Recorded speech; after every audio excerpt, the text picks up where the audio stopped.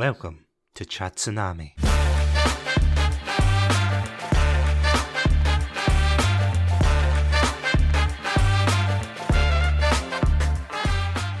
Hello everybody and welcome to another episode of Chatsunami. I'm Satsunami and joining me today to talk about, quite frankly, a calamari colossus that has been sweeping the globe right now is my fellow friend and/or squid, Adam. Adam, welcome back to the show. Hello, hello. Good to be back. They say that good rain knows the best time to fall. A good Chatsunami also knows the best time to fall, I believe. That is indeed true. So yeah, as you could tell by that very subtle introduction, today we are talking about a show that has been pretty much everywhere, hasn't it? Pretty much. I honestly, I don't think you can go on the internet now without seeing this particular show being memed. That show, of course, being Squid Game, which has taken the world by storm on Netflix. I was about to say other places, but as far as I know, it is only Netflix. I mean, legally. Legally. Yeah, that is true. But we don't condone that in Chatsunami because, yes, we do pay for our very hefty Netflix bills. But if Netflix would like to sponsor us for this episode, wink wink, and, you know, shave a couple of pounds off, please do. We are very receptive to offers. With a ringing endorsement like that, I can't see how they can fail not to. Yes, all shows on Netflix are amazing. Wait, hold on, that's the door. Yeah, that's...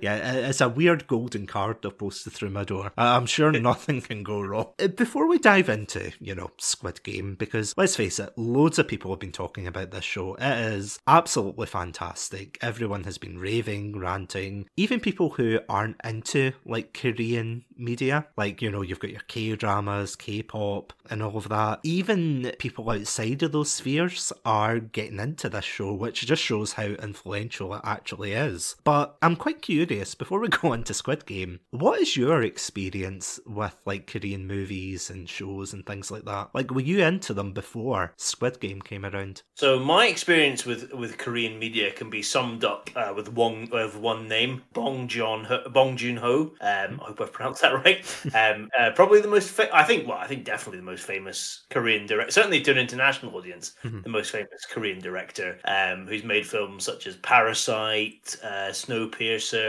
Memories of a Murder. Yeah, so I've seen all three of those films. Basically, he is my exposure to Korean media. I mean, they are all solid films, to be fair. Oh, they're amazing. Oh. Yeah. I mean, Parasite especially. Parasite, that was the... I mean, correct me if I'm wrong, but was that not the last Korean film that, swept everyone off their feet? Oh, I think as far as I know, anyway, because that was also the first foreign language film to win the Best Picture Oscar. Oh, yeah. Deservedly so, because it's fantastic. Oh, yeah, definitely. And I think that's available on Amazon Prime. I'm not cheating on you, Netflix, if you still want to offer that.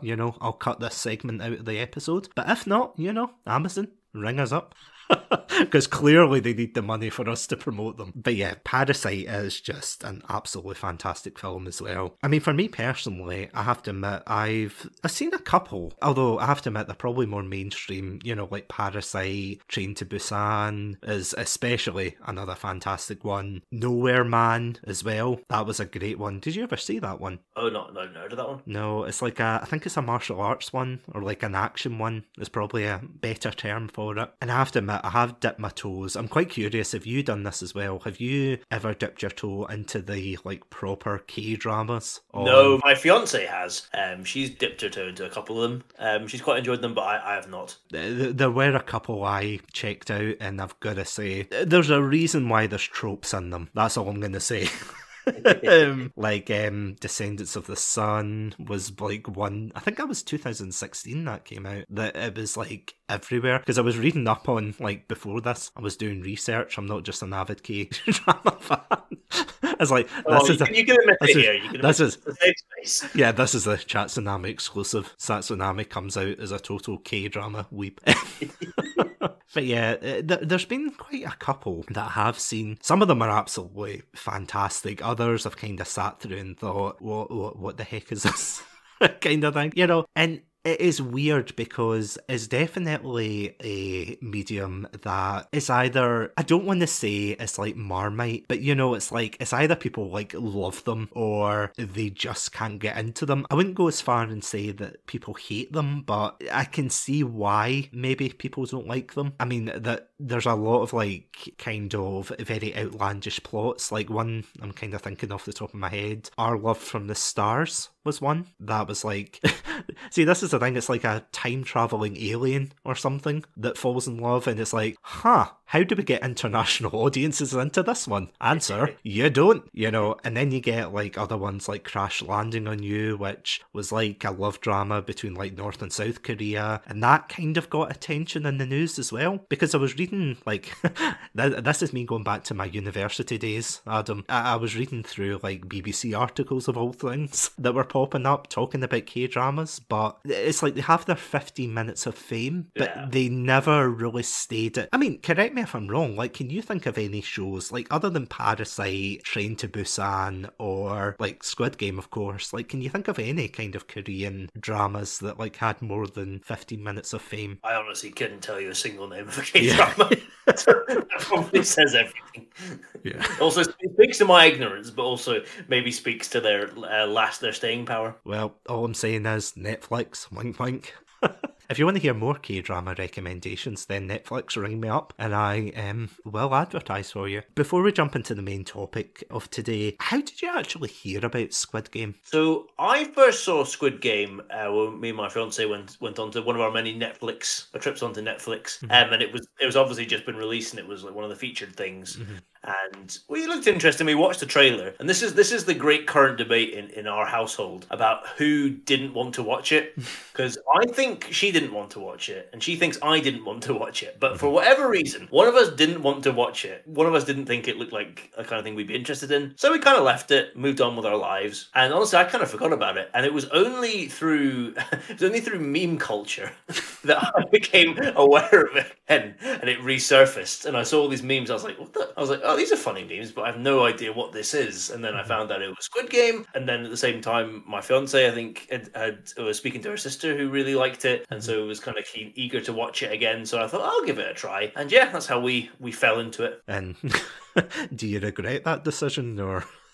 No. I really enjoyed it, so no, glad we did. I'm glad like I got the push to, because I'm not sure I would have gone back to watch it if my fiance hadn't like kind of pushed. So yeah, glad she did though. Oh no, it's definitely worth it. It's one of those shows that I think is definitely worth it to take the plunge on, because as I said before, like K-dramas, from what I've seen on them, I'm not going to like act as if I'm an authority on the topic. Yeah, no, you waxed lyrical about them earlier, so I see you as the foremost authority now on K-drama. Yeah. Well, do you want to know actually how I know so much about K-dramas? And it's going to be the weirdest thing. It's basically I've got a friend who we both were kind of talking about, because I'm very much into like language learning, but Korean of all things is not a language I've ever really wanted to pick up. Nothing against Korean, but just I've been more interested in like Spanish and Chinese and things. But I've got a friend who's really into these K-dramas, so every so often they'll,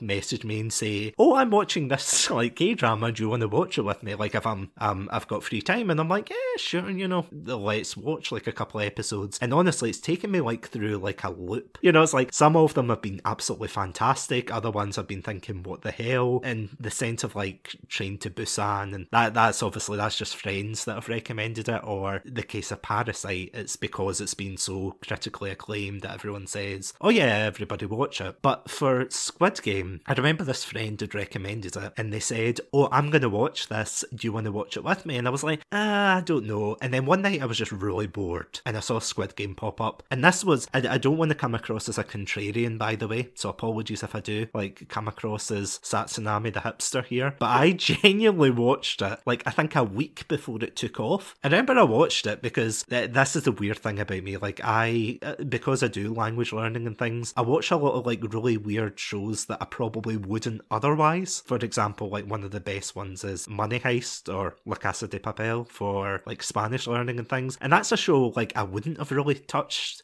unless I was learning Spanish. But, you know, fantastic show, but sorry, that's a side tangent. But for Squid Game, I was like, you know what? You know, I'm bored, I've got nothing else to do. And then after the first episode, bam, I was immediately hooked. I thought, this is fantastic. And I binge watched it in about probably 2 days, I think, give or take. Well, 2 or 3 days.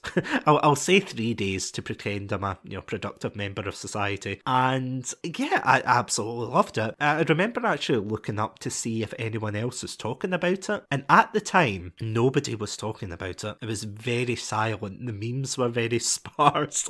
There was nobody talking about it. And I'm like, oh, that's a shame. But that was a good show. I can't wait to be that, you know, annoying friend at the party to be like, hey, have you checked out Squid Game? It's a good one. But then, all of a sudden, the week after, it just blew up. It was everywhere. Like, you couldn't, like, turn on your computer without seeing Squid Game, or the people in the PlayStation masks, or the cards, or the, you know, people reenacting the challenges and things. Sorry, that was just like a really long way of telling you. Yeah, it was just a weird experience seeing a show that, like, I picked up thinking, oh, this is a great show, but I don't think people will really be into it. And then all of a sudden, it's like a national television in the UK as well. I mean, it's all over the place. I honestly can't, like, overstate that enough. It is everywhere. But, I mean, even my family, like, my family aren't the biggest fans of, like, trying shows like Squid Game. You know, they enjoyed Parasite, but, you know, I don't think that would be one they would actively look for, if you know what I mean. Yeah, they wouldn't, like, say, oh, let's watch this one. But, yeah, no, they absolutely loved it. They watched it, they loved it. Although my mum did say she thought it was a bit gory,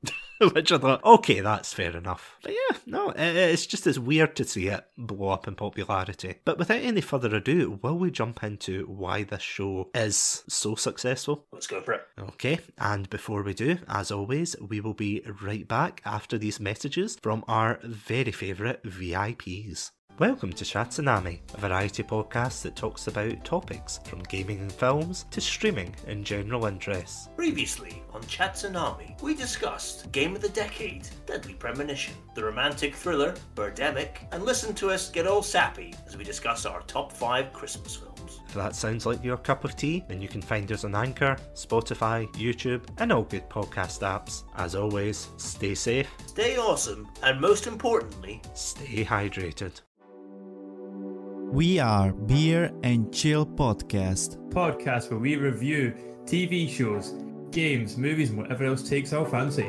So what are you waiting for? If you're a cool kid like us, you're gonna listen to the Beer and Chill Podcast. You can get it anywhere from Spotify all the way to your grandmother's radio. My name is Jan. And I'm Craigie C. And we are Beer and Chill.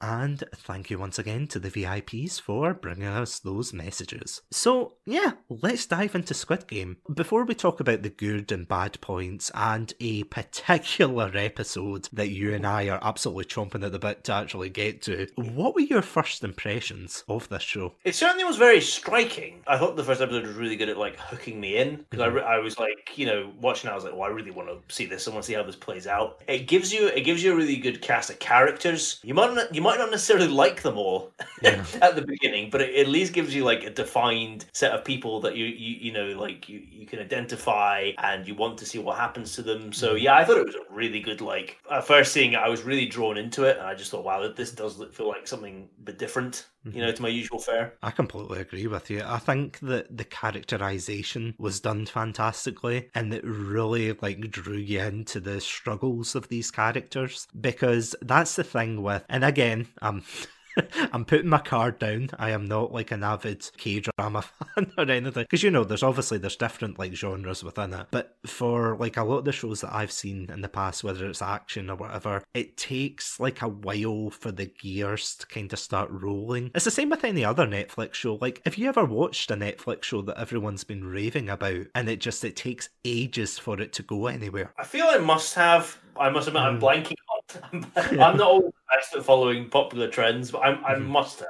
Like, I can't believe I haven't. I mean, there will be a couple, but like, yeah, there are shows that like, especially me, like, again, I can't think of any off the top of my head either, but there have been like shows where I've watched it and thought, okay, this is going nowhere, just click off, you know. I'm not watching, I'm not wasting my time. Like, one of our mutual friends, I'm not going to say he's bad for it, but he's very much in the camp of, oh, this show gets good after the, I don't know, 50th season or something, just if you stick with it. And you think, yeah, no, there's no way. When will people learn that is the worst argument for, like, because you hear this about games so often. Yeah. It's like, oh, if you put 30 hours in, it gets really good. When are people learn that is like the worst argument you can use to get somebody into something? There are some minor exceptions, but like, there's a reason why they're minor exceptions, because they're few and far between. It's probably true. You know, it's probably true. It probably does get good after it. But like, as an actual argument for somebody to watch or play something, it is the worst. Yeah, oh, absolutely. I mean, there are shows that I've seen that are like hour-long, 18 episode seasons, or even worse, like 24 or something, and you're just sitting there fast forwarding it thinking, right, okay, get to the point. And I think that is one of the strengths of this series, because it's only got 9 episodes to tell a self-contained story. And something I found interesting as well is the episodes aren't the same length. Have you noticed that? They do vary, don't they? Yeah, like episode 8 especially, that's only about 32 minutes long compared to like the one before it, which is like 40 odd minutes, which is just as weird seeing that in a show like this, because usually you'd expect it to be very, you know, consistent and very much like, we're going to be 45 to 50 minutes, and I have seen shows like that where I'm just like, oh, this is far too long. But I think this show definitely knows when to cut its losses. Like, it doesn't drag on and say, for the most part, it doesn't drag on and say, oh, this is what we're going to do, and yeah. It is good at that. It's good at kind of telling a short and succinct, like, story. Well, I wouldn't say succinct, but definitely a short enough story that keeps you hooked throughout the entire thing. And it does leave you a lot of breadcrumbs to kind of pick on, like enough mystery to keep you intrigued, rather than just saying, oh yeah, everything's kind of wrapped up in a neat bow, which it is technically, but before we go into, you know, like our good and bad points, I just want to warn everyone that we will be going into spoiler territory from now on, and you probably have seen the memes, you've probably seen the jokes online and things, but if you are listening to this and you still haven't watched Squid Game, first of all, what are you doing? Go watch Squid Game. In fact, pause this episode, go watch even the first episode, come back, watch the full thing, and then come back and listen to this. And also, if you want to hear like a non-spoiler review of this, then you can check out our Chatsu Shorts episode. It's only a 10-minute bite-size review of the show, but if you want to hear our opinions of it, then please feel free to listen to that. But from now on, we're going into full spoiler territory. Let's dive in. So, before we get into the good and bad points of this series, we probably should explain what Squid Game is about. So, Adam, as is probably on brand for Chatsunami, would you like to explain what this show's about? So, this is the game one for me. So, Squid Game is about a contest that takes place involving over 400 pretty desperate individuals, mostly South Koreans, but also there is a North Korean in there, who are competing for a large cash prize, a very very large cash prize. And what they must do is they have to play 6 different games, which are say loosely based around kind of Korean children, children's games, you know. Yeah. But a lot of them are like international equivalents of a lot of them. And basically, the catch is that if you fail at any of the games, then you're killed off. And it's a very shadowy kind of organization that are running the games. And basically, it's always the contestants are all these really desperate individuals who are mostly like deeply in debt, or like desperately need like a large sum of money for some purpose. And the show runs through all 6 rounds of the games, and we get to meet these characters and see their struggles, and you know, watch as the contestants get picked off one by one for the amusement of a certain group of people. No, that's a good summary to me. Do I pass? Yeah, this is a question of the episode. Does Adam pass? Yes or no? I'm gonna die. Yeah. I'm going to put a big, the green button and the red X. Oh, God. Yeah, all we need to do now is get 456 people to listen to this episode and then just vote. Oh no, sorry, it'll probably be half of that, considering what happens. But you know what I mean. The heart's there somewhere. I don't know where, but the heart's there. But yeah, no, you're completely right. It follows the struggles of several very desperate individuals who are there because of their financial woes, and I honestly think that that's one of the strongest parts of the show. And I feel as if this is something that has been explored in like similar things like Parasite, especially recently. The ideas of like, kind of class struggles and, the social inequality and things. And you see people, this is something I loved about it. It's the fact that you saw like so many different people in the Squid Games, or in Squid Game. Like, it wasn't just all of these people were like, down on the luck, and well, they were down on the luck considering what happens. But what I'm trying to say is it's not like they were all from similar backgrounds. There was reasons. Like, as you pointed out before, there's a woman who just wants to get enough money to get her mother out of North Korea. There is a gangster who just wants the money because he has been filling his own pockets with his boss's cash, so he needs to find a way to repay him. We have the man, the myth, the compulsive gambler himself, Gyun, who is pretty much the main character, I want to say. Like, the focus of the story is mainly told through his eyes. For the most part, there's like a couple of diversions, but yeah, for the most part, it's told through his eyes. You've got his childhood friend, Sang-woo, who, did you know he went to Seoul National University? Apparently the only man to ever go to the Seoul University Business School. Exactly, because I didn't know he went to Seoul National University. Yeah, that is something that definitely comes up far too much. But, it's like it shows you all these different backgrounds, is what I'm getting at. Of course, you've got Ali as well, which I have to admit, I was surprised by his inclusion in it, in like a very good way. Like, what did you think about that? So it was a real surprise because, again, not knowing, speaking for myself here, not knowing much about like South Korea and its sort of like its ethnic makeup, like, it was really interesting to see a character like Ali and get a look into like kind of demographics of South Korea. So yeah, it was really surprising, but really good inclusion. Because I think I was watching like behind the scenes stuff just about the show itself, and that's what they were saying, that they were finding it like really difficult to find like someone who wasn't Korean but could speak like fluent Korean at the same time, and they managed to get Ali's actor, who apparently is like really fluent in Korean, and he was able to like come on the show and things. It adds a lot, I think, to the show, because again, it kind of like emphasizes that point of it's just everybody in this huge melting pot of desperation. This idea that nobody, or that's really one of the central themes, isn't it? The idea of equality. Yeah. And I'm saying that in kind of the most twisted way possible, but like equality in terms of the games themselves. It's like it doesn't matter like where they're coming from. The main thing is that they're coming for the same prize. They all want the money to make their lives better. And of course, well, they don't realise what the actual game is. And oh boy, they get quite the fright. The old whoopsie doodle, dare I say, as soon as they realise what's going on. And I mean, this show does get brutal, doesn't it? It's not afraid to like shy away from certain things like that. No, the violence is very much to the forefront, and yeah, it is very brutal. Yeah, and that's like a consistent thing basically throughout the whole thing. I mean, it is like a very like visceral experience, isn't it? Like, if you're not into violence and gore and that kind of... Well, I wouldn't say it's necessarily gory. Like, there is one scene, kind of more of a subplot, where it's revealed that some of the guards are harvesting organs. I think that's probably the goriest it gets. Probably. Yeah, that probably is.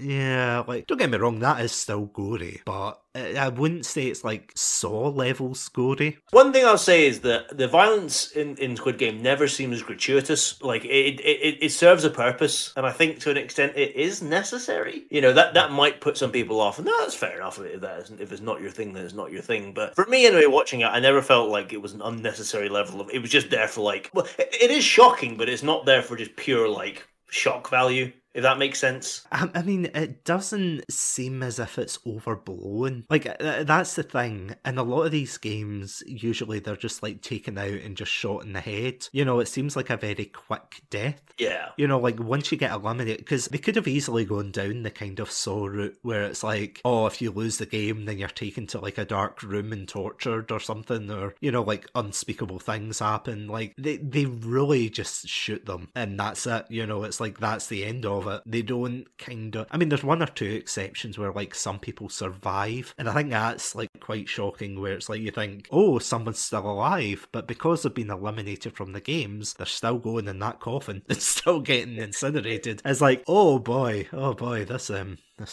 this is awkward. But can I just say, like, how visually, well, I don't know if stunning is the right word, but just how visually impressive this show is. I don't know, maybe this is just me seeing it through rose-tinted glasses, but did you feel as if, see the real world, and I mean, it's all in the real world, but you know when they're outside of the games, did you ever feel as if the colour palettes and things were quite dim? Oh, definitely. Like, I mean, I think that's one of the great... I actually would use stunning to describe the visuals of this. And you're completely right. Like, it is, whenever they're in the quote-unquote real world, outside of the games, it is very dark. A lot of it's shot at night as well. Yeah. A lot of it dark, and it's very dingy. And, you know, the places they're living in are quite, like, you know, dirty and, like, dank. And, you know, like... But then when you go into, like, a lot of elements of the game, there's a lot of, like, kind of clean, sterile... Well, to begin with, at least, anyway, you know, kind of sterile. And there's a great, like, kind of central chamber, which is all these stairs painted these different colors, and it's based off that MC Escher painting. I forgot what it's called now, but it's the one with like the stairs that are all going like different direction on like some are like right way up, some are like upside down, some are on their side. I can't remember the name of the painting at all, but it's you'd know it if you saw it, and it's based on that's a really stunning environment. I think what really works well in this film is the color, like a lot of the colors they use, especially so like all the contestants are in this kind of like turquoisey green jumpsuits, while like the kind of guards and like staff running the games are all in this like kind of like hot pink, and they're like very striking colors together. And then as well, like a lot of the sets as well are fantastic, not just like the staircase, but a lot of like where the games take place are really cool environments. And I think one thing to this credit for this show is they didn't use much special effects or CGI. For the most part, it is real sets. And in fact, they actually got like, so the first game involves 456 people, and there are 456 actors there. You know, there's no like kind of like digital cloning to like enlarge a crowd. It's all real people, and it gives us this kind of scope and the scale that I think is really impressive. And I mean, going back to what you said about the lobby, you would call it. I remember seeing that for the first time, and just I was actually taken aback at how impressive it looked, because this is one of the things I do love about this show. It's the kind of, I guess, juxtaposition is maybe the right word, you know, between like the seriousness of the nature. It's all these adults that are all desperate and they're going into literal children's games, but then there's like so many brutal consequences of that. So you've got like bright and colourful, you know, environments. You've got, you know, just it seems like this kind of world, something that you would probably see in like an 80s Disney film. Where it's like the kid that grows up, a bit like Big, you know, where it's like the kid that kind of grows up and it's like, oh, I'm, you know, a kid in a candy store or whatever, you know, I'm in this like huge playground. Think Richie Rich, but more guns. It's like this kind of childhood dream, but then it's contrasted severely with this just visceral, brutal violence of them getting shot, getting dropped from a height. Actually, twice they get dropped from a height, shot in the head twice. Like, just that kind of, you know, that whiplash of, oh my god, look at the colours, to, oh my god, it's red now. And I think that's done brilliantly. It just shows the kind of like warped mentality. And what I loved as well, and you're going to hear me say that a lot in this, you know, so apologies, but what I loved as well was the kind of like dangling of the carrot theme. Because I know the director is very like vocal about saying this is like is deconstruction the right word, or kind of like a critique of capitalism? They're both. both, I think. Yeah, it's like this kind of critique of saying, you know, or rather showing these people who have been forced into this like desperate situation because of their financial worries. And, you know, it's just that it's like brutal. But at the same time, these people are saying, oh, but guess what? There's also a clause in it that says that technically, if everybody doesn't want to be there, then you can vote to go out. And that's what happens in the second episode. And I was really surprised at that, because I thought the whole show was, oh, it's just going to be in the game, you know, throughout the rest of the show. But it wasn't. They actually get out. And I think that's kind of the sickening thing, because a lot of them volunteer to return because they're so desperate and they've got like no other options left. They have to return to this like absolute hellscape. And I think it's fantastic, like the way it's done. That kind of desperation and that kind of sickening feeling almost. Like, did you feel that way? For me, that was like the main theme of this, was like the theme of desperation. And I think it's something that the show does so well and captures so well, of like, you said that these are people like from very different walks of life, but like they all have one thing in common, that they're absolutely desperate, you know, for whatever reason it is. And the show captures that so well. And you see that, and like tying back into, as you said, like I think the real strength, and you said it right at the beginning, is the characters and the actual character development. Those two like things intersect and tie in together so well, in that like you see these desperate individuals and you see the lengths that they'll go to alleviate their like absolutely ruinous like financial state, you know, and the depths they'll go to just to survive and just to carry on and get another chance to play the next game. And I think that comes across so well, and that is the real strength of the show, I would say. And I mean, as you were pointing out about the characters, like the development of them is absolutely fantastic. I honestly did this is going to sound terrible, but for Guion especially, I did a complete 180 on how I felt about him. I don't know how you felt, but at the very beginning, I really did not like him. I thought he was rude, he was abrasive, he was horrible to his mother. I mean, that's bad enough. You know, he wasn't a very good dad. Like, did you feel that way as well? I felt exactly the same way, because that's how he's portrayed. He is like so immature when we first meet him. You know, he's so immature and irresponsible, and I don't think you're meant to like him. Yeah. when you first meet him, he really is like not. It doesn't seem like a nice person at all. But like we get to see so much more. And what I think was so good about the show was it actually built very layered characters.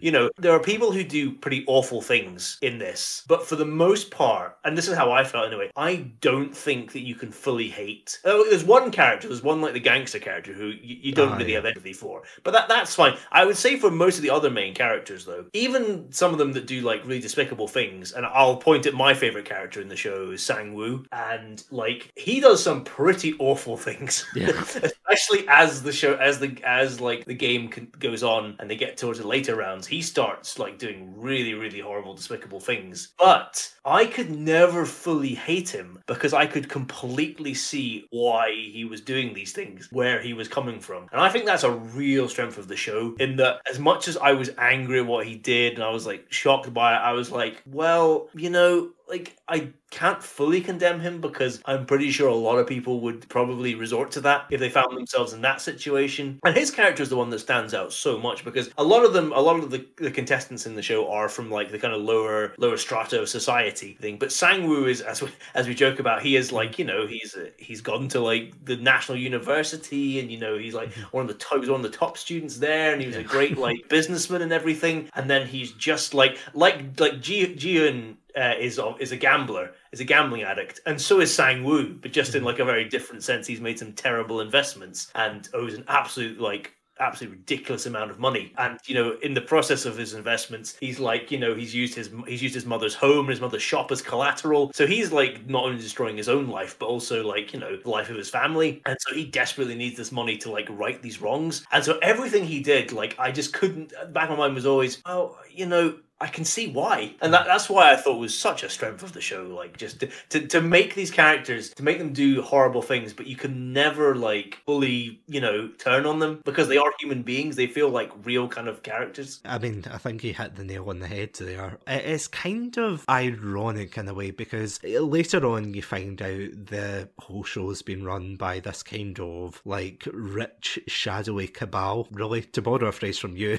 from the last episode. But it is is, isn't it? You know, it's just these like rich people who just want entertainment. But the kind of ironic thing is, like, I'm not saying we're, you know, rich people who would organise death games, but more the fact that we are the ones that are kind of watching this unfold. And it's easy enough for us to kind of sit here and go, or not us in particular, but, you know, for people to say, oh, if I was in the Squid Game, I would do this or that. Or, you know, kind of in hindsight. Yeah. You know, it's like complete Captain Hindsight of, oh, if I was in, I would do this or that. But that's the thing, though. You have to factor in that kind of element of human nature. Yeah, that kind of fight or flight, adrenaline getting pumped into them. You don't know how you would react. You don't know, like, whether you would be a good person, whether you'd be an absolute abomination of nature, you know, whether you'd be like Sang-woo or Doksu, you know, the gangster. You just don't know. It's just that kind of complexity, and that is something I think the show does. I agree, it does it absolutely fantastically. It's definitely a strength that they build on throughout, and they just layer the characters. I do agree, though, there are one or two characters that kind of fall into stereotype territory, like excluding the VIPs, because I know we'll get onto them, but more so for like the, you know, like the villains of the piece. Doksu and is it Han Ming-yo, his quote-unquote girlfriend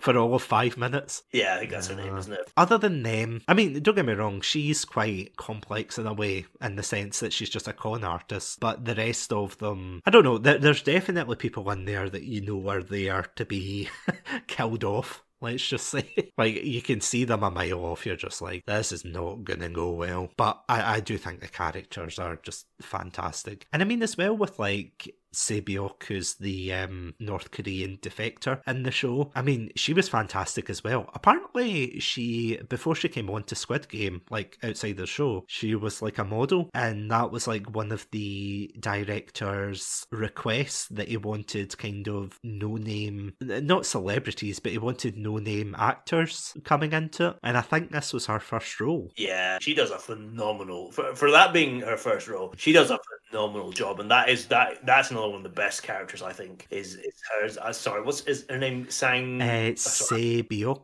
I think. Sebiok. And she gives such a great nuanced performance. There's a character who, like, you don't, as the series goes on, you learn just a little bit more about each time, and just the character unfolds. Yeah. And you get the whole story, and it's so well done. Like, it's another strength of the show. And by the end of it, you're just like, your heart's breaking for most of them. Not Doksu. He can fall off a bridge. Ha ha ha.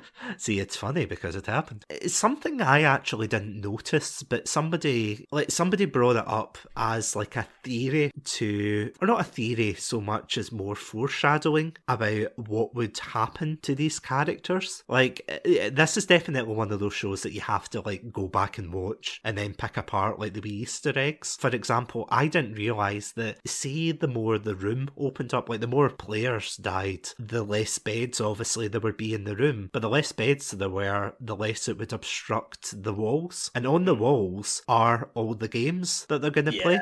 Oh, it's just so clever. I thought, wow, that's amazing. But one of the other things as well that someone had brought up, and I think this is more of a fan theory, but the idea that a lot of the fates are kind of foreshadowed. Yeah. Like, for example, Doksu, before he returns to the game, he jumps off a bridge to escape his captors, and of course that's how he falls to his death later on. With Sang-woo, he ends up getting stabbed, or rather he stabs himself. Like in a previous scene, he stabs Sebiok, you know, I don't want to say level the playing field because I'm still angry at that scene. But, you know, like kind of things like that. There's a lot in there. I mean, the same with Ali being too trustworthy, and then, yeah, that essentially becomes his downfall. Again, we'll get to that because I know you Squid fans out there will know like what we're talking about here, but yeah, I just think it's great. I think it loops like together just so perfectly. Before we move on to the bad points, is there anything else you would like to kind of point out? Or I think the only quick thing I'd say is I love the games themselves, with one exception, which we'll come on to. There's one that I don't like, but the other 5 I think are really, really good, and I think they're really they do that. They film them and shoot them so well to attention. I think the Dara Madol or red light, green light one in the first episode is fantastic and such a great one to get the thing going, to get everything started. Like even the simple ones, like the one with the honeycomb where they have to cut the shapes out, like something so simple is done so well. And I really enjoyed the tug of war as well, like especially when the old man Il Nam is like breaking down the strategy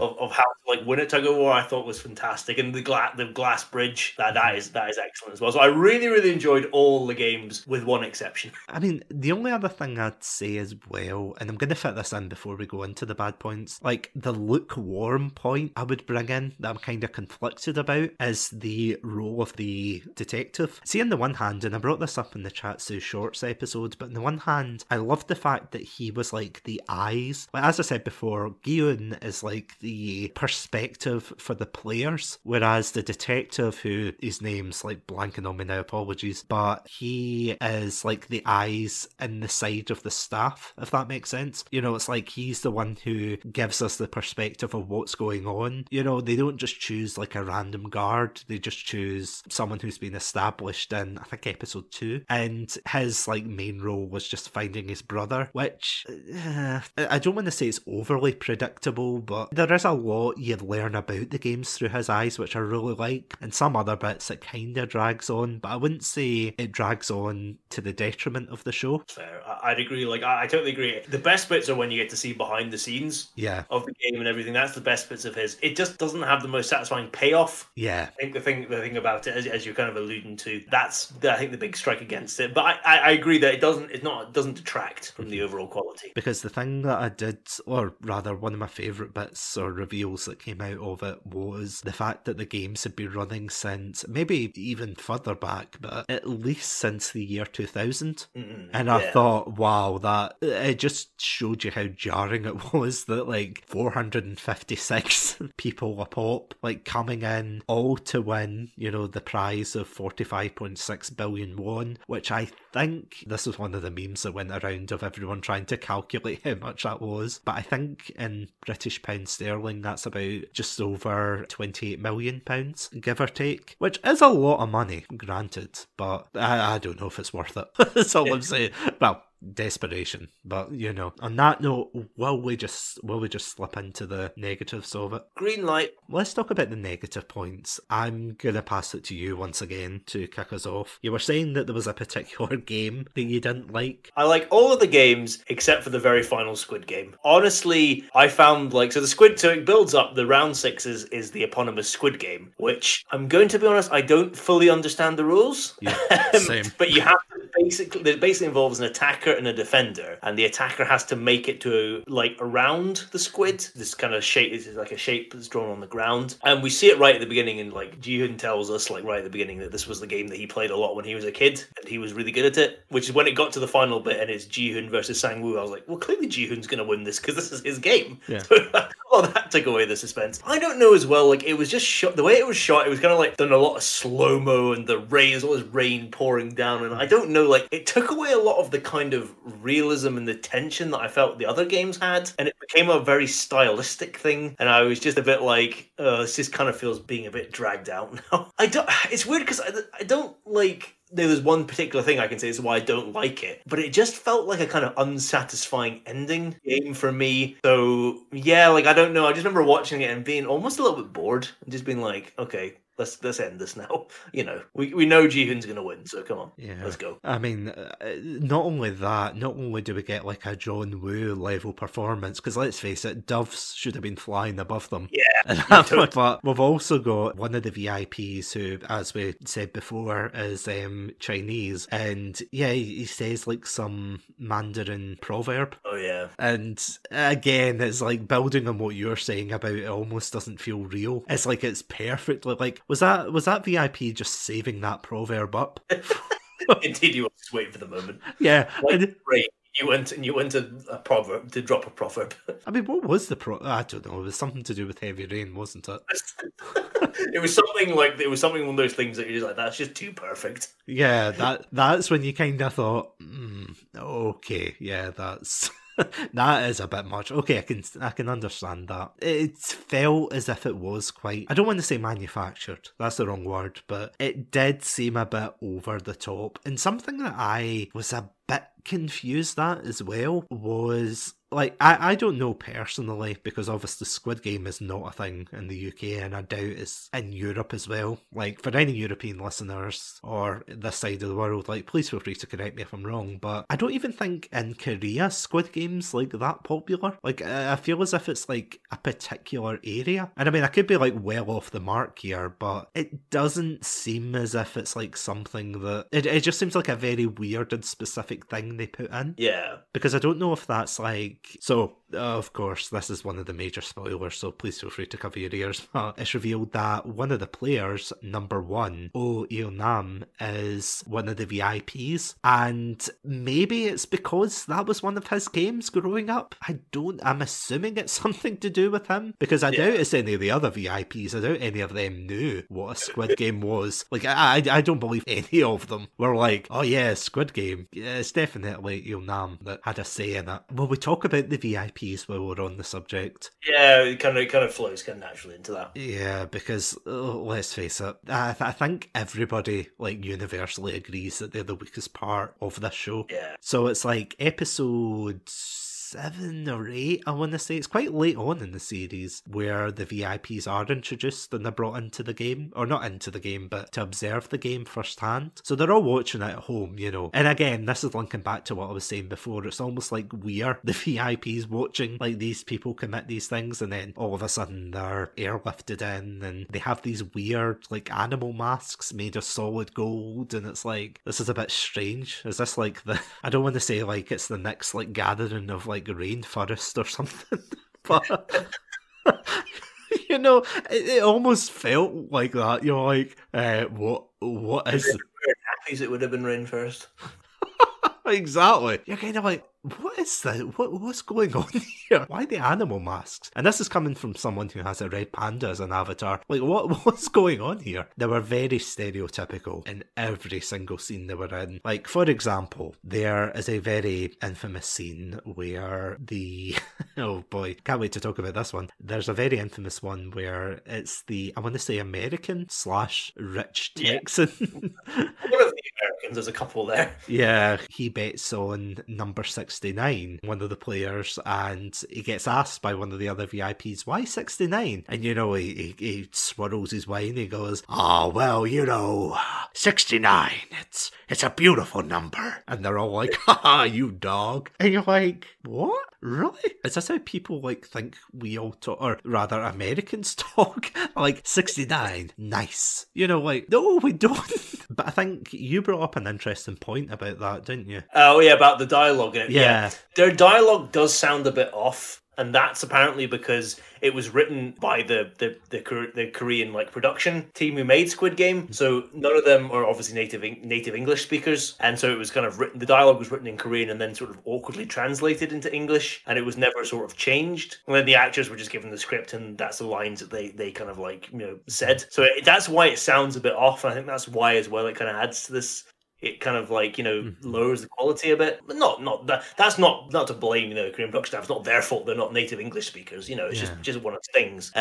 But yeah, like, I think tying into that, I think another kind of like criticism I would level against Squid Game is that, like, I don't think it's like rich versus poor commentary is particularly nuanced or good. Yeah. Like, to be honest, it kind of, when the ultra rich showed up, I was like, well, of course, like, it's just like standard now, isn't it? Whenever there's one of these shows, it's always ultra rich men, like, usually wearing some kind of weird mask, showing up to like, to bet on the poor. And I was like, oh, I don't know, like, for me, like, the theme of like desperation was a far more effective thing that the show did. And I get as like, I understand like there is like stuff like a kind of critique or like deconstruction of capitalism, and some of it's done well, but I found that kind of rich versus poor thing to be not that effective. I think like something like Parasite, stick on the kind of K-media. Parasite does it far better in a much more nuanced way and is a far more interesting commentary, I think, than this is. I'd be interested to hear your thoughts on this, actually. But one other thing that I did not like in this is I did not like the Oh Il Nam reveal at the end. I don't know how you feel. reveal. I was conflicted by that because and again, we will get on to that episode, but I sobbed buckets at that episode. And Exactly. I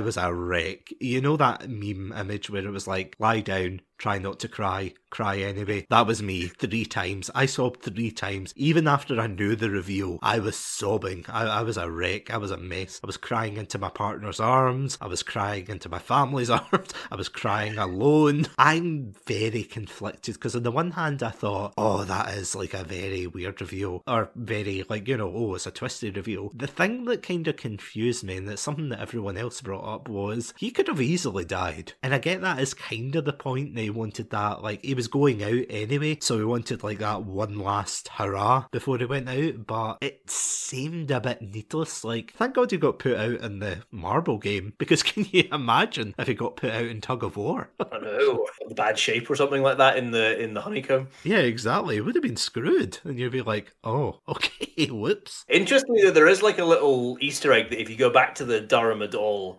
red light, green light scene, it's very quick, but when you like, so basically that game involves like, it's got like an animatronic doll that like looks away and it goes green light, and then you have like you're allowed to run, but when it says red light you have to stop, and then the doll has a lot of sensors that pick up any kind of movement, and the people who are moving get shot. If you look at one of the scenes from the doll's eye, Oilnam doesn't actually get picked up by it, so like flashing over everybody else like in the green, but he's just like blank, so obviously the doll's programmed not to like up on that one, but like I don't know what would have happened in the other games, as you say. Like I don't know if he got a special honeycomb that like the shape wouldn't break, or I don't know, but like I think he would have got taken out by like in the honeycomb. He probably would have got taken to another room or something and quote unquote shot. But yeah, the other ones, there was no way he would be surviving that at all. But that's the thing. You're completely right about the shock, and like this kind of links back to when we were talking about the violence and how the violent nature of this doesn't feel like just there for shock value. Honestly, this reveal felt just there for shock value. I don't think it adds anything to the show, and the more I think about it, the more I think it detracts, because as you say, it completely undoes a lot of the great work done in episode 6,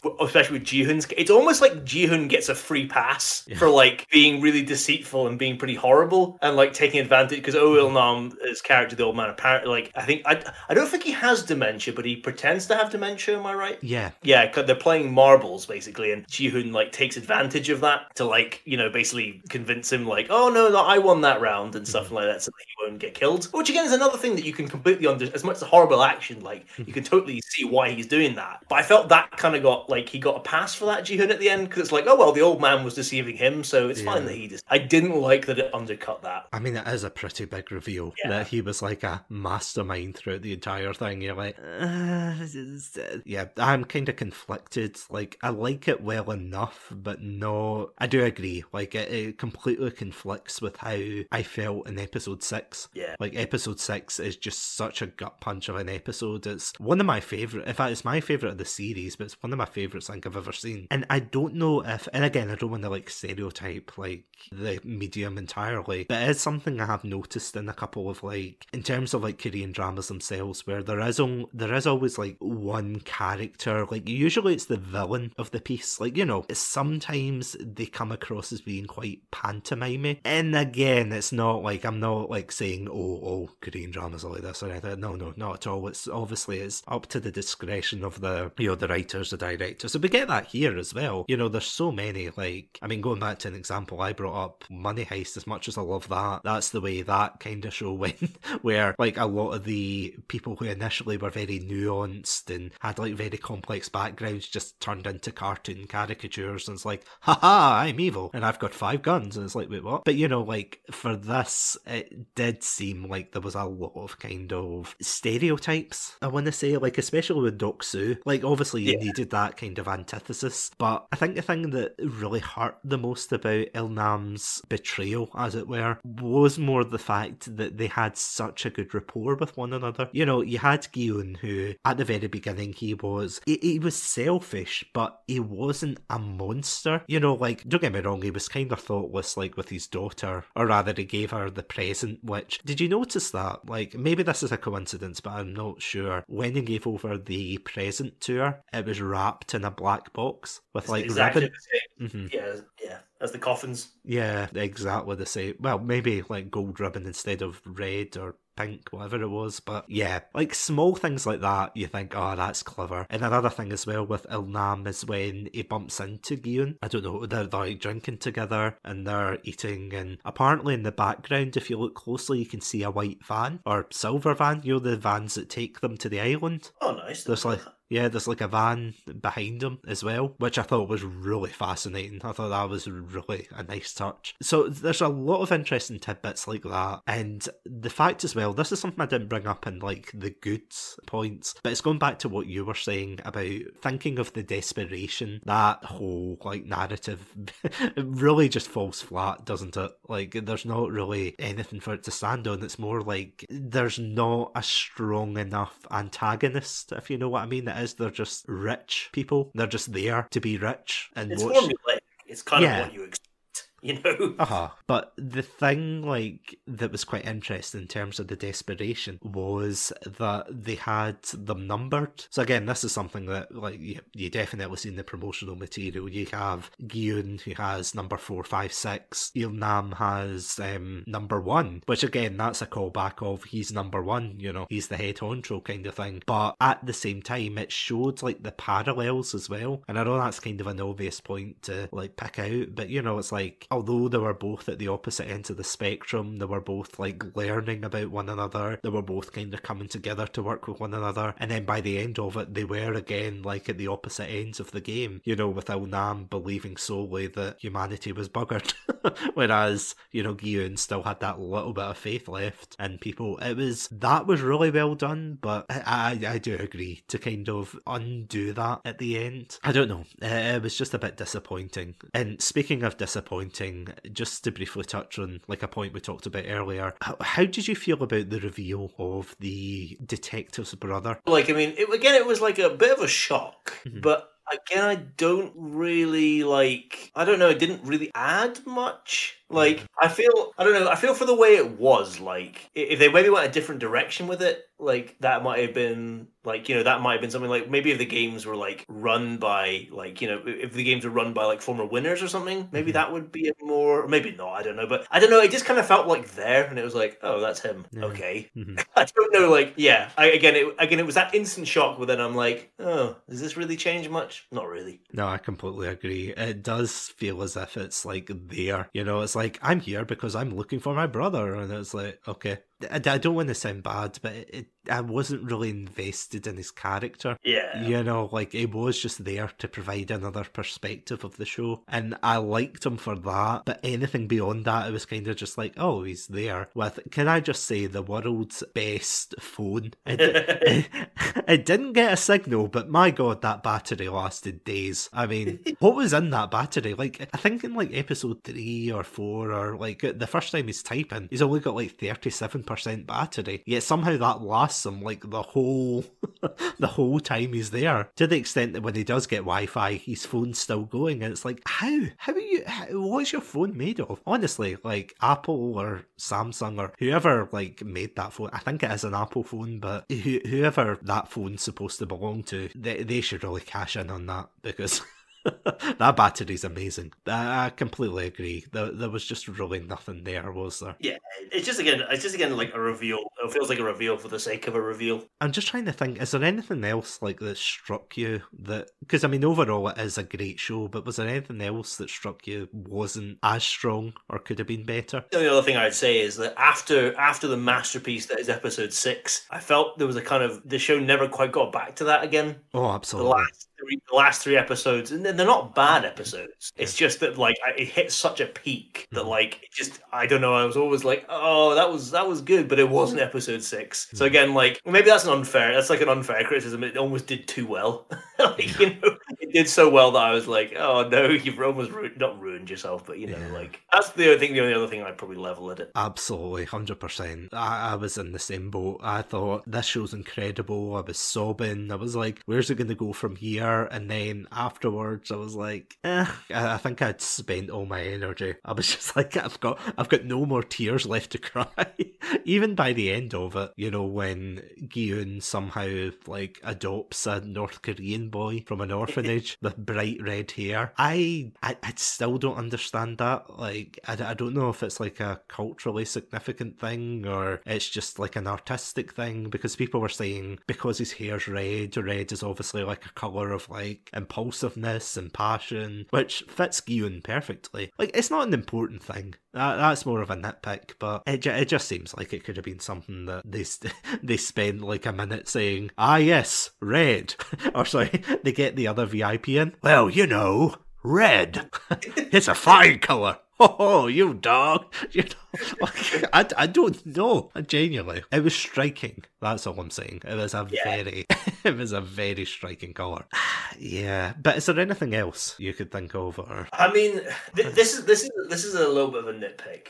It's not something that I think Squid Game doesn't just do this. A lot of other shows and films and media have done this. There is that bit where like the main character is kind of saved by quote unquote divine intervention during the very first game of Dharma, where basically Ji-hoon's about to like fall flat on his face and get shot, but then Ali, the character, like grabs him, and I still don't quite understand, unless I've completely I missed it or I've forgotten. It just almost felt like one of these. It felt like a twofold thing. It felt like, number one, Ji-hoon's our main character, so of course he's not going to get blasted here, you know. He's not going to get here, and also as well as like a way to introduce Ali as a kind of get him involved with the group. That's maybe the only other thing I would like nitpick a bit and just say like, I don't know, like I felt maybe there was a better way to have done that, but it's quite a minor thing. It's not really like not an important issue at the end of the day. The only like counterpoint to that, and I'm not saying you're wrong, by the way, but you totally are. No, I'm joking. Other opinions are available. Yes. Other wrong opinions are available. No, I'm only kidding. No, you're perfectly right in that. I'm just thinking back to like a fan theory that I read, or not a fan theory, but more like more a speculation. But they were saying how a lot of the characters change over the show. So you know how we're talking about character growth and things like that. And one of the things they pointed out was the fact that Ali seems to be the only one that's consistent throughout. For Sang-woo, you know, initially tries to be a bit of a team player, and then, as you said before, he kind of realises well, let's face it, the gravity of the situation, and he just becomes a lot more ruthless and brutal and just all around a horrible man. Gi-eun kind of tries to do the same, but then he kind of lightens up and becomes a bit more open and things. Ali seems to be the only one that is helpful throughout the whole thing. Like, he's immediately wanting to try and pay back Sang-woo for giving him money for the bus. Yeah. Even in the games, like, he's given over his only source of food, to which Sang-woo, thankfully, is the only nice thing he does, is splits it with him, which I'm sure makes up for it after his betrayal in episode 6. That's something that he never loses. That's kind of his resolve, that he is just this person always trying to look for the best of people in a way. That kind of ties into his characterization of being naive, because you see, like, when he gets introduced later on, that he works in this factory that clearly are just exploiting people coming over to work there, and he's got a family who come from Pakistan that he's trying to send money. Well, he sends his wife back with some money that he ends up taking from his boss because the boss wouldn't pay them, and, you know, he just wants them safe and out the way, and he's saying like, oh, I'll stay behind, you know, to basically risk his life in this game for his family. So he is like this very, like, I suppose if you're thinking of Dungeons and Dragons, he's like the paladin of this almost. And even when there's like that riot scene, you know, the breakout, or not breakout, but when the lights turn off and people start shanking one another, Ali like dives in there with a huge metal bar and things. He dives like right in front of them, even after people are saying, oh, you can't trust so and so because they're going to stab you in your sleep, and, you know, he's the only one that kind of stands up. So it is interesting the way they do that, but it's just a shame that, kind of going back to a point that we were talking about there, it's a shame that the antagonists aren't as strong. Even the guards are kind of funny, but they're just there, you know. Yeah. Especially the whole subplot with, you know, the doctor and the organ harvesting, like, that kind of goes nowhere, really. Yeah, it's a way basically to advance, like, the detective, his like search and stuff, really. Yeah. It's not really there for any other purpose. Yeah, as you said, it's there. And again, like all these points for the most part, I don't think detracts too much from the show. The only thing I would say is probably the VIPs are the worst of the show. And I know that's kind of a lukewarm opinion, but that does seem to be the case, doesn't it? I would agree with you. I mean, there are other nitpicks, but I mean, that and, you know, like this isn't a fault of the show itself, but I feel as if I have to touch on it. The dubbing of the show is horrendous. Oh, is it? Well, yeah, see, this is the annoying thing, because I watched it first time round in English, and the only reason was because I put it on in the background thinking, you know, I'll just listen to it in the background. And usually I don't like doing that. Usually I like to, you know, listen to it in its original language, but yeah, I didn't really, and it is honestly, it's very poor. I'll try and send you a link probably after this, just to show you how bad it is, but it is very much like, you know how the VIPs talk? Yeah. Imagine that throughout the entire show. Yeah, that is pretty much it. It's not good. It's kind of expected. It's not a fault of the show. Like, I can't say, oh, Squid Game has terrible voice act. Like, that's not their fault. Like, did you watch it in the original Korean? Yeah, I watched it. With subtitles. I mean, I prefer doing, not to sound like uppity, but I do prefer doing that generally. Watching it in its original language, because I think it just, you get more from the acting, don't you? Like, you know, you can actually hear like people's, even if you don't like understand like the dialogue, it's like the words itself, you get more of the performance. It's definitely something that you need like a very good performance with, especially with some of the scenes in this where you're like, they're gut punching at times. And the only reason, I'm just going to reiterate this because I don't want people thinking, Satsu, you've watched all these K-dramas, I bet you watched them in English as well. No, I didn't. I swear to God. It's just, as I said, honestly, I wasn't expecting much of Squid Game when I first put it on, and then that's how it threw me off guard. And then the other two times I watched it with people who wanted to watch it in English, so it's like, God damn it. So I mean, I've seen bits of it in the original Korean, but I do have to like go back and just blitz through it. But from what I saw, it was fantastic. And I know that's probably the greatest sin of all. And yeah, before we wrap up, will we just go into episode 6? Let's do it. Let's get the grand finale. Yeah, so episode 6, which is aptly titled Ganbu, which, apologies if I've completely butchered that pronunciation, but yeah, Ganbu is like a best friend, isn't it? That's how they describe it. And yeah, it basically focuses on a game of marbles. Oh, it is a gut punch. It actually reminds me of, slight spoilers for another show that I've watched, Alice in Borderland. Have you seen that one? No, I heard of it, but not seen it. I would recommend it. It's similar to Squid Game. It's a bit more sci-fi in a way, but it is very good. It's a similar idea of like a battle royale game kind of thing. Basically, the premise of that show is like a group of like young adults get warped.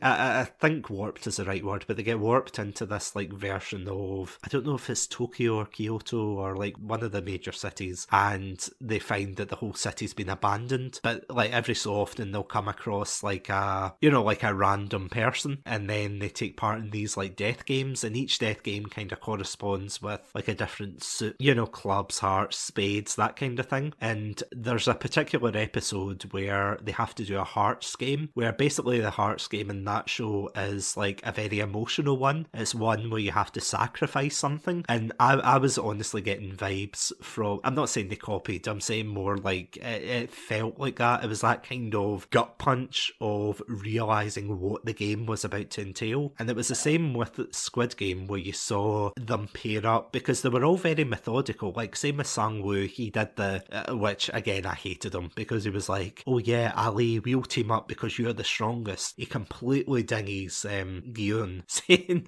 yeah, no, Gyun, we don't want you in our team. So he ends up teaming up with the old man, and they get together and they're saying, we're going to be Ganbu, and we're going to be best friends, and the prom's tomorrow, I'm retiring tomorrow. Little Jimmy's coming back from the war, that kind, like every stereotype almost for like leading up to disaster. And yeah, just that gutting feeling when you hear them say they had to play against their opponent. My heart just sank. Like, did you feel the same when you saw this one? it's such a well structured episode. Like that reveal is brilliant because I didn't see it coming at all. And as you say, like they've all paired up, and there's a husband and wife team there. There's, as you say, like Ali and Sang Woo. Oh my god, I forgot her name, but the North Korean defector Sang Bayok. Sebiok, I think.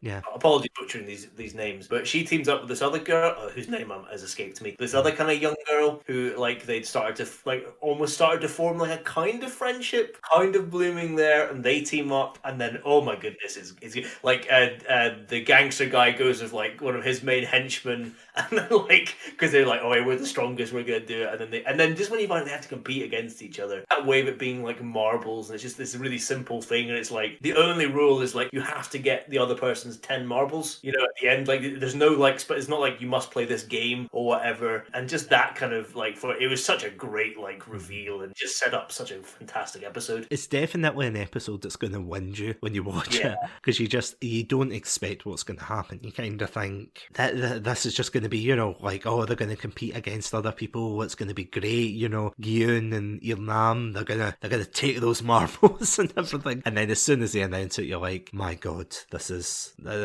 devastating, I can't watch. And as you said, like Sebiok and the other girl that she's with, like both of them just like all the characters just have such good chemistry together. I think with the exception of Doksu, who, you know, he's just there to be the antagonist within the group. He doesn't seem as if he's, you know, like a well structured, you know, deep character, but he doesn't need to be, you know, they don't all need to be in the same caliber. I mean, him and his henchman is so great in that episode where his henchman's like winning, like they play one year at first, and his henchman like basically takes all his marbles like bar one and just a taunting, and he's like, and he's just like, yeah, you think I'm an idiot, like I know like you were gonna sacrifice me, but like I'm gonna knock you out now, and just like all this great stuff, and then he's like getting more angry and just raging. It's just that even that was like, I agree, it's not like character development per se, you know, it's not real emotion, but it was just like a great like, you know, contest between the two of them. It was a great contrast between. I think it was quite a good relief compared to what else was going on, because you had Sebiok and the other girl talking about what they're going to do after they won the competition, and they're kind of fantasizing about going to Jeju Island, and, you know, they're going to have mojitos, and, you know, they're going to have a great time, and then they realise that both of them can't make it out in the same game, and it's just gut punching. And, you know, like the other girl talks about like her abusive past, and, you know, is saying, what would you do? And then at the end she sacrifices herself by purposely throwing the game and everything. And I think both of those actresses were absolutely fantastic. Like I was just like, oh no, this is heartbreaking to watch. I can't deal with this. The acting on display in that whole episode was absolutely fantastic, and it really feels like the central like character development episode, because we learn so much about these main characters. You know, we get to see so much more of like Bayok, much more about her past and like, you know, her motivations, and we see actually like some humanity, because she's been a very kind of detached, emotionally cold character, but we start to see that kind of mask slip away. And what I love is we see like Sang Woo and Ji-hoon, and we'll see what they'll go to. We see like, you know, the desperation again, like in that they're in, and the lengths they'll go to survive for like, even against like characters that they've like formed like pretty strong attachments and bonds with. Like at the end of the day, like especially for Sang Woo, it's like, you know, he's so goal orientated. He like completely deadens himself emotionally, and that's sort of his turn. You know, that's where he's like, I'm going to do whatever it takes. I'm in this to win it, and I'm in it for myself. And in terms of that, you just learn so much. But again, like I feel you can't. Well, for me, something I couldn't like fully criticize these characters, because I'm like, well, you know, like they have strong motivation to do these things. Who knows what anybody would do in a situation like that? So I just thought for everything about that episode it's honestly the best episode of television I've seen since like some of the episodes in like the second season of Fargo, which is a show that I really, really love. Like I haven't seen a television episode that's gripped me and like just floored me like that episode did. And the fact that it's just a game, or not a game, but it's the fact that this is an episode about marbles. They're playing marbles, and just between the stakes, the characters that are involved, as you brought up before, Gyun and Neil Nam trying to play against one another, and Neil Nam is trying to, you know, pretend that he's got dementia, which that twist, I think that twist was more impressive to me, where it turned out he was pretending the entire time rather than, you know, the twist at the end where it's like, oh, he's the mastermind. You're like, really?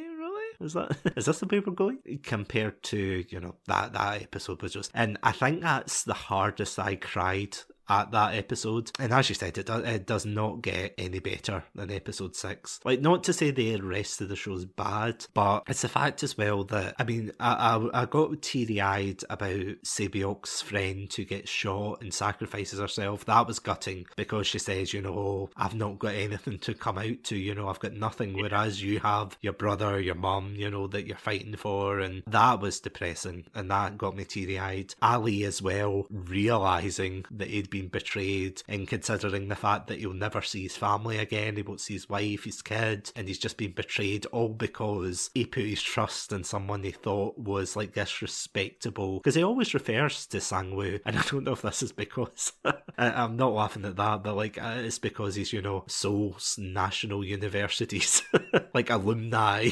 representative in the Squid Game, but he's keeps referring to him as sir. He's very polite, and that's his ultimate downfall. Like, I can't remember the channel name. I don't know if you've seen this, but there's a particular channel on YouTube that goes through these kind of films and TV series, like series where you have to survive. And for the most part, the commentator does say a lot of, like, not terrible things, but, logical things, like, step 1, you have to throw everyone under the bus to survive or something. And it's, like, morally absolutely reprehensible, but you can understand why. And I think that's the same with, like, Sang-woo. It's like, you can see why he did it, but it doesn't make it any easier seeing his face, like, just as it gets shot. I think the worst, like, kind of as a closing point, the worst moment is when Il-nam gives over his last marble, which is used later, and it is gut-wrenching when he gives it, and he hugs him, and almost like a father figure, he says, it's going to be okay and everything. And I brought this up before we started recording this episode. There's a particular scene for any Friends fans out there. There's a particular episode where Joey reads Little Women, and there's a scene where he finds out one of the characters is going to die, and he says, he's sobbing to his friend, and he says, oh, they all say she's going to be okay, but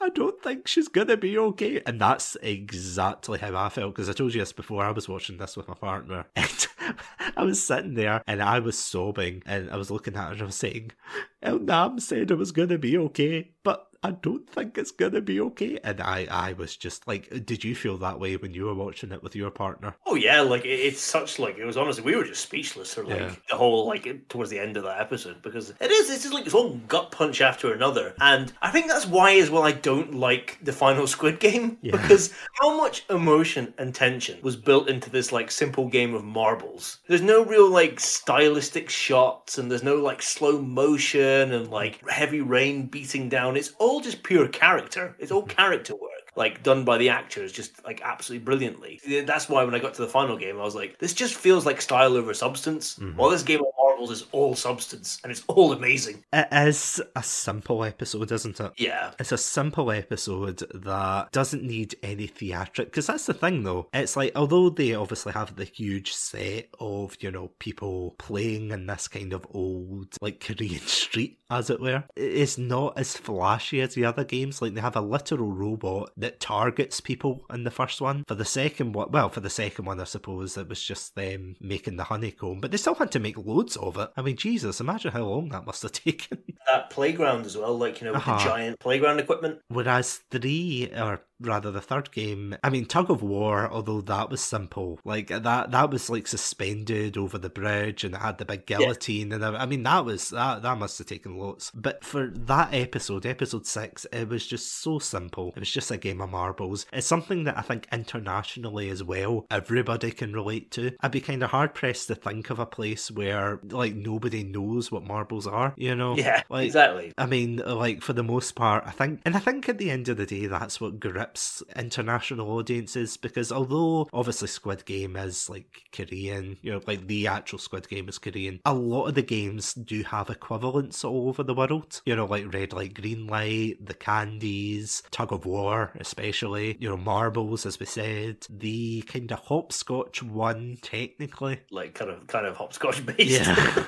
I mean, don't get me wrong, like, if I saw that in a school, I'd be a bit miffed. But yeah, you've got equivalence there for the most part. And I think at the end of the day, that's what really brings it in. It's that kind of wave of, like, not only nostalgia, but dread as well. Yeah. It's conflicting themes that you think should clash and shouldn't go together. It's like oil and water. You've got, like, this very bright and colourful playground and these, like, bright sets, and at the end of the day, it's all this, like, horrible, visceral, like, violence and blood and guts, and it clashes, and it shouldn't work, but, like, it does. It shows you how A, messed up the games are, but B, how desperate people are just to get that 45.6 billion won. It's just breathtaking, and I think we'll be hard pressed to find a show anytime soon that has reached, like, the scale that Squid Game has. Oh yeah, no doubt. Because there will definitely be a show. There will be a show that will surpass it, but that I don't think that'll come until years. There'll be years until that comes. I'd agree with you. Probably most likely. I can't see anything rivaling it soon. So just before we close off, are there any other, like, final thoughts you want to say about this series? Yeah, so to sum up, like, I really enjoyed the series. I don't think it's perfect. Not everything works. I think some things work better than others. But overall, like, I really enjoyed it. I think it's a perfect length. The 9-episode structure was